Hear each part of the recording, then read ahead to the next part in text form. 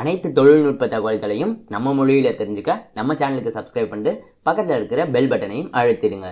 தமிழால் இணைந்த அனைவருக்கும் வணக்கம். ATM cards. ஸோ நம்மளுடைய ஒரு கன்வீனியன்ஸுக்காக நம்ம எல்லாருமே இப்போ வந்து ஏடிஎம் கார்ட்ஸ் வந்து யூஸ் பண்ணுறோம். ஸோ அந்த குறிப்பிட்ட விஷயம் டெபிட் கார்டாக இருக்கட்டும், கிரெடிட் கார்டாக இருக்கட்டும், எந்த மாதிரியான கார்ட்ஸாக இருக்கட்டும், நம்மளுடைய ஃபாஸ்டரான டிரான்சாக்ஷன்ஸுக்கும் நம்மளுடைய கன்வீனியன்ஸுக்கும் நம்ம ஏடிஎம் கார்ட்ஸ் வந்து பயன்படுத்துகிறோம். இந்த ஏடிஎம் கார்ட்ஸில் ஒரு புது வகையான ஏடிஎம் கார்ட்ஸ் வந்து வந்திருக்கு. ஸோ அந்த ஏடிஎம் கார்ட்ஸ் பார்த்தோம் அப்படின்னா அதனால் ஒரு பிரச்சனை வந்து இருக்கிறதுக்கான வாய்ப்புகள் இருக்குது. உங்களுடைய அக்கௌண்ட்லேருந்து பண பரிவர்த்தனைக்கு உங்களுடைய உங்கள்கிட்ட ஒரு பின்னோ அந்த மாதிரி எந்த ஒரு ரெக்கக்னிஷனும் தேவையே இல்லாமல் ஆட்டோமேட்டிக்காக டிரான்சாக்ஷன்ஸுக்கு அந்த புது வகை ஏடிஎம் கார்ட்ஸ் வந்து வழிவகுக்கும். ஸோ அதை பற்றி தான் இந்த வீடியோவில் நம்ம வந்து பார்க்க போகிறோம். அது மட்டும் இல்லாமல் இந்த வீடியோட கடைசியில் அந்த மாதிரியான ஏடிஎம் கார்டு உங்கள்கிட்ட இருந்தாலோ இல்லை இனிமேல் உங்கள்கிட்ட வாங்கினாலோ நீங்கள் அப்படி அந்த மாதிரியான ஏடிஎம் கார்ட்ஸ் வாங்கினாலும் அந்த மாதிரியான உங்களுக்கு தெரியாமல் டிரான்சாக்ஷன் நடக்கிறத எப்படி தவிர்க்கிறது அப்படிங்கிறதையும் நம்ம இந்த வீடியோவில் பார்க்க போகிறோம். ஸோ இந்த வீடியோ ஸ்கிப் பண்ணாமல் கடைசி வரையும் பாருங்கள், கண்டிப்பாக பயனுள்ளதாக இருக்கும்.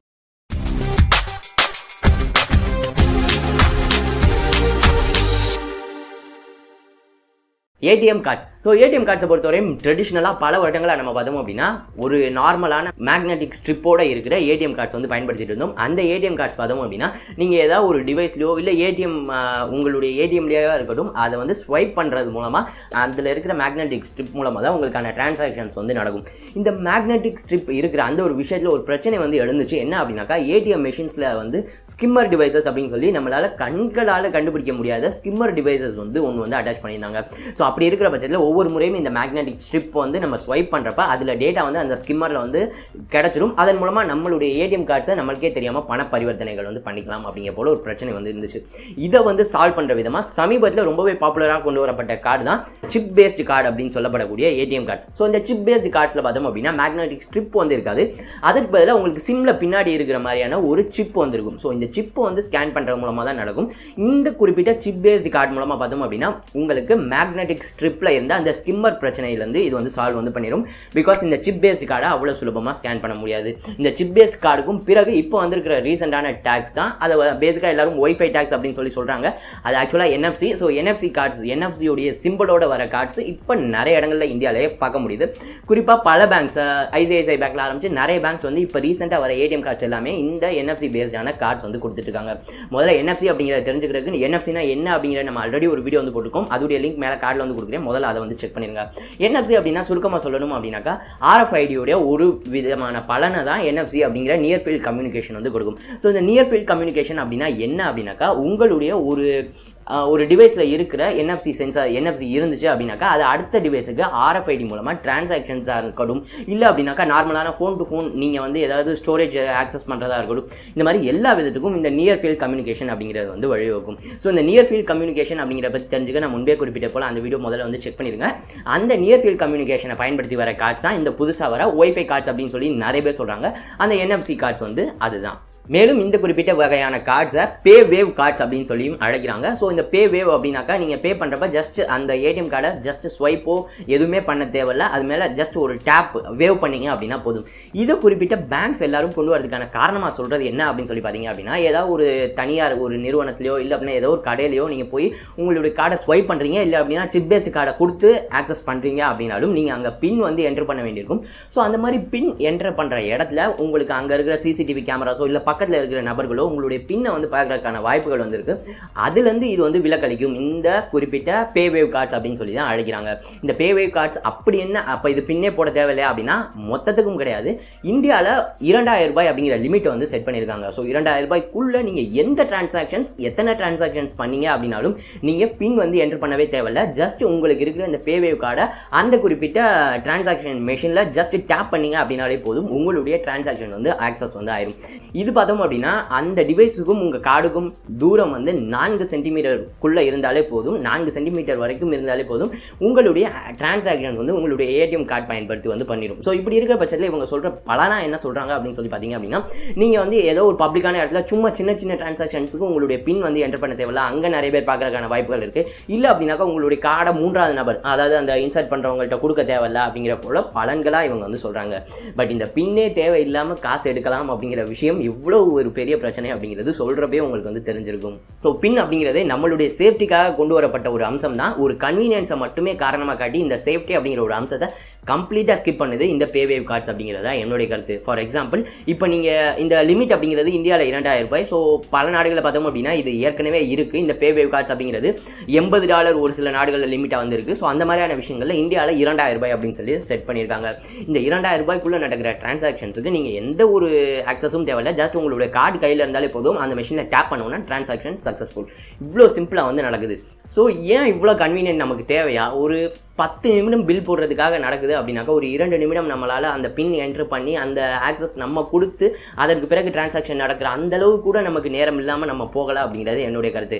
முதல் பாயிண்ட், இதில் சேஃப்டி அப்படிங்கிறது எனக்கு தெரிஞ்சு நிறைய விதங்களில் வந்து பாதிக்கப்படும். முதல் விஷயம், உங்களுடைய கார்டு தொலைஞ்சிருச்சு. இப்போ ஏடிஎம் கார்டு தொலைஞ்சிருச்சு அப்படின்னாக்கா அவங்களுக்கு அந்த பின் அப்படிங்கிற ஒரு விஷயம் தேவைப்படும். அவ்வளோ சீக்கிரமாக ஏதாவது ஒரு ஏடிஎம் மிஷினில் போயும் காசு எடுக்க முடியாது, ஒரு டிரான்சாக்ஷனும் பண்ண முடியாது. ஒரு ஓடிபியோ ஒரு பின்னோ ஏதோ ஒன்று வந்து தேவைப்பட்டு இருக்கும். பட் இந்த பேவேவ் கார்ட்ஸில் பார்த்தோம் அப்படின்னாக்கா அது எதுவுமே தேவையில்லை. ஜஸ்ட் உங்களுடைய பர்ஸ் வந்து தொலைஞ்சிருச்சு, இல்லை உங்களுடைய ஏடிஎம் கார்டு தவறுதலாக விழுந்து அது வேற யார் கையிலையா கிடச்சி அப்படின்னா இந்த பேவேவ் கார்ட்ஸை யூஸ் பண்ணி கடைகளில் என்ன பொருட்கள் 2000 ரூபாய்க்குள்ளே எத்தனை டிரான்சாக்ஷன்ஸ் பண்ணாங்க அப்படின்னாலும் ஜஸ்ட் டேப் பண்ணி வாங்கிட்டு போயிட்டே இருக்கலாம்.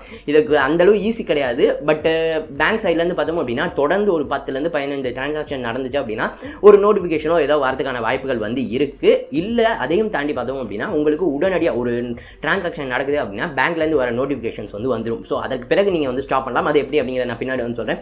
பட் இது வந்து அந்த அளவுக்கு வந்து நம்ம உடனடியாக ஸ்டாப் பண்ணுறதுக்குள்ள இதில் வந்து காசு நிறைய நார்மலான ஏடிஎம் கார்ட்ஸ் திருடுறவங்களோட இந்த பேவேவ் கார்ட்ஸ் திருடுறவங்க பலன் வந்து அவங்களுக்கு அதிகமாக வந்து இருக்கும். ஸோ அதுதான் இதில் இருக்கிற பிரச்சனை. மேலும் இந்த குறிப்பிட்ட விஷயம் உங்களுடைய கார்டு தொலைஞ்சாதான் மட்டும் அப்படிங்கிறது இல்லை. ஃபார் எக்ஸாம்பிள் 4 சென்டிமீட்டர் அப்படிங்கிறது ஒரு மிகப்பெரிய தூரம் வந்து கிடையாது. ஜஸ்ட் உங்களுடைய பிட் பேக்கெட்டில் பர்ஸில் வச்சுட்டு ட்ராவல் பண்ணுறப்ப இந்த குறிப்பிட்ட அந்த டிரான்சாக்ஷன் பண்ணுற அந்த மிஷின் யார் கையிலே இருந்தாலும் ஜஸ்ட் டேப் பண்ணி எடுத்துகிட்டு போனாங்க அப்படின்னாலும் அந்த அளவுக்கு வாய்ப்புகள் வந்து இருக்குது. பிகாஸ் 4 சென்டிமீட்டர் அப்படிங்கிறது ஒரு மிகப்பெரிய தூரம் வந்து கிடையாது. பக்கத்தில் நிற்கிறவங்க கூட 4 சென்டிமீட்டர் கிட்டக்கு தான் வந்து நிற்பாங்க பப்ளிக் பிளேசஸில். ஸோ அப்படி இருக்கிற பட்சத்தில் இது ஒரு மிகப்பெரிய பிரச்சனை தான். பட் இந்த NFC பேஸ்டான டிரான்சாக்ஷன்ஸ் அப்படிங்கிறது ரொம்பவே பாப்புலராக பல நாடுகளில் வந்து இருக்குது. குறிப்பாக இந்தியாவிலே பார்த்தோம் அப்படின்னா இப்போ ரீசெண்டாக உங்களுக்கு ஆண்ட்ராய்ட் ஃபோன்ஸில் NFC இருந்துச்சு அப்படின்னா பேமெண்ட் பேஸ்டான சர்வீசஸ், அதாவது சாம்சங் பேவாக இருக்கட்டும், ஆப்பிள் பேவாக இருக்கட்டும், கூகுள் பேவாக இருக்கட்டும், இது எல்லாமே பார்த்தோம் அப்படின்னாக்கா உங்களுக்கு இந்த NFC பேஸ்டான டிரான்சாக்ஷன்ஸ் தான். உதாரணத்துக்கு இந்தியாவில் ஆக்டிவாக இருக்கிற சாம்சங் பேயை நம்ம வந்து எடுத்துப்போம். சாம்சங் பேயில் உங்களுடைய கார்ட்ஸ் டீடைல்ஸ் எல்லாத்தையும் நீங்கள் அதில் வந்து கொடுத்தலாம். இப்போ நீங்கள் ஏதாவது ஒரு கடைக்கு போகிறீங்க அப்படின்னா இந்த பேவேவ் கார்டு மாதிரியே ஜஸ்ட் உங்களுடைய மொபைலை அந்த டிவைஸில் டேப் பண்ணீங்க அப்படின்னாக்கா அடுத்து உங்களுக்கு NFC டிரான்சாக்ஷன்ஸ் வந்து நடக்கும். பட் உங்களுக்கு இந்த பேவேவ் கார்டில் இல்லாத ஒரு பாதுகாப்பு அந்த NFC பேஸ்டான சாம்சங் பேல என்ன இருக்குது அப்படின்னாக்கா உங்களுடைய ஃபிங்கர் பிரிண்டோ ஃபேஸ் ஐடியோ இல்லை அப்படின்னாக்கா ஒரு பின்னோ ஏதோ ஒன்று வந்து மொபைல் மூலமாக பண்ணுறப்பே கேட்பாங்க. அதாவது மொபைல் அப்படிங்கிறது மோஸ்ட்லி நம்மகிட்ட வந்து இருக்க தான் போகுது. பட் அதுலேயே நமக்கு இந்த ஒரு செக்யூரிட்டி ஃபீச்சர் இருக்கிற பட்சத்தில் இந்த குறிப்பிட்ட விஷயத்தில் ஏன் இல்லை அப்படிங்கிறது தெரியல. ஃபார் எக்ஸாம்பிள் ஆப்பிள் பேலாம் எடுத்துக்கிட்டிங்க அப்படின்னா புதுசாக வந்திருக்கிறதுல ஆப்பிளுடைய ஃபேஸ் ஐடி கொடுத்தாங்க அப்படின்னா தான் டிரான்சாக்ஷன் வந்து சக்ஸஸ்ஃபுல் ஆகும். அது வந்து இந்த பேவேவ் கார்ட்ஸில் வந்து ஸ்கிப் ஆகுது. இந்த குறிப்பிட்ட விஷயம் பார்த்தோம் அப்படின்னா இதுதான். மேலும் இதை வந்து நீங்கள் எப்படி பாதுகாத்துக்கலாம் அப்படின்னு சொல்லி பார்த்தோம் அப்படின்னா ஒருவேளை உங்களுடைய கார்டு வந்து தொலைஞ்சு போச்சு, முதல் டிரான்சாக்ஷன் நடக்குது, இல்லை கார்டு தொலைஞ்சோடனே கண்டுபிடிக்கிறீங்க அப்படின்னா மோஸ்ட் ஆஃப் த பேங்க்ஸ் பார்த்தோம் அப்படின்னா இப்போ ஆன்லைனில் இந்த கார்டை வந்து பிளாக் பண்ணுற அம்சம் வந்து கொடுத்துருக்காங்க. ஏதோ கஸ்டமர் கேரோ இல்லை மெயிலோ ஏதோ நீங்கள் ஜஸ்ட் உடனே பண்ணீங்க அப்படின்னா உங்களுடைய கார்டு வந்து பிளாக் பண்ணிடுவாங்க. அதில் வந்து டிரான்சாக்ஷன் நடக்காது. இது முதல் வழி. இன்னொன்று பார்த்தோம் அப்படின்னா இந்த NFC பேஸ்டான இந்த RFID பேஸ்டான கார்ட்ஸ் வந்து பாதுகாக்கிறதுக்கு நிறைய அம்சங்கள் வந்து இருக்குது. பிகாஸ் இந்த பேவேவ் கார்ட்ஸ் அப்படிங்கிற இந்தியாவுக்கு தான் புதிது. பட் குளோபலாக நிறைய இடங்களில் இது நிறைய வருடங்களாக பயன்படுத்திட்டு இருக்காங்க. அதற்காக பார்த்தோம் அப்படின்னா அலுமினியம் ஃபாயில்ஸ், அதாவது அலுமினியம் ஃபாயில்ஸ் இதை சுற்றி ரேப் பண்ணி இருந்துச்சு அப்படின்னாக்கா இந்த குறிப்பிட்ட டிரான்சாக்ஷன் நடக்கிற மெஷின்ஸால் இந்த கார்ட்ஸில் வந்து டிரான்சாக்ஷன்ஸை பண்ண முடியாது. ஸோ அப்படி இருக்கிற பட்சத்தில் உங்களுடைய கார்டை இந்த மாதிரியான ஒரு ஸ்லீவ்ஸோ இல்லை அப்படின்னா உங்களுடைய நிறைய இடங்களில் பார்த்தோம் அப்படின்னா பர்ஸே இந்த மாதிரியான இதுக்கு வந்து அடாப்ட் ஆகிற மாதிரி ஆன்டி ரேடியேஷன் பர்சஸ் ஸ்லீவ்ஸ் அப்படின்னு சொல்லி நிறைய விஷயங்கள் வந்து ஆன்லைன்லேயே வந்து சேல் ஆகுது.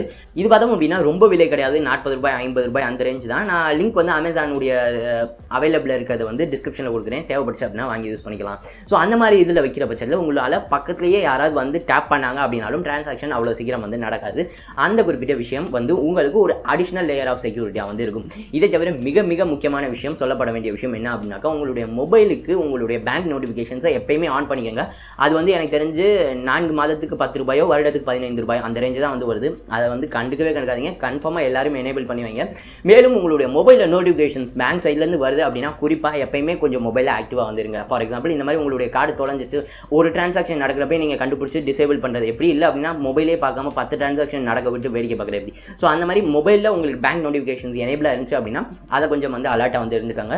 என்னை பொறுத்தவரையும் இது இன்னும் கம்பல்சரியாக இந்தியாவில் மாற்றாத வரைக்கும் எனக்கு தெரிஞ்சு சிப் பேஸ் கார்டு அப்படிங்கிறதே ரொம்பவே பாதுகாப்பானதும் இருக்குது, கன்வீனியன்ட்டாகவும் இருக்குது. ஃபார் எக்ஸாம்பிள் சிப் பேஸ் கார்டில் உங்களால் ஸ்கிம்மர் டிவைசஸ் வந்து ஆக்சஸ் பண்ண முடியாது. மேலும் நீங்கள் பின் போட்டிங்க அப்படின்னா தான் ஆக்சஸ் பண்ண முடியும். ஸோ இப்போதைக்கு இருக்கிறதுலே எனக்கு தெரிஞ்ச சிப் பேஸ் கார்டே வந்து எல்லாரும் பயன்படுத்தலாம். இந்த மாதிரியான கார்டுக்கு இப்போதைக்கு நிறைய குழப்பங்கள் இதில் வந்து இருக்குது.